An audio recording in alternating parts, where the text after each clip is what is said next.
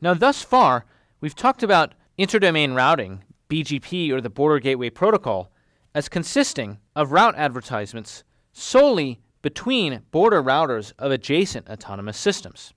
In fact, this is a specific type of BGP called external BGP, or eBGP. But in fact, as we know, each one of these autonomous systems has routers of its own inside.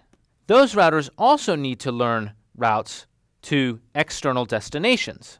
The protocol that is used to transmit routes inside an autonomous system for external destinations is called internal BGP, or iBGP.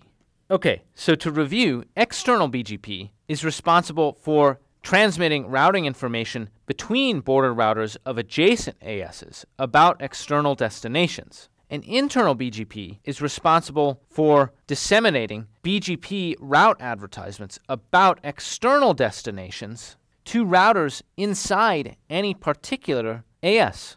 Note the distinction between IGP and an intra-domain routing protocol, or an IGP.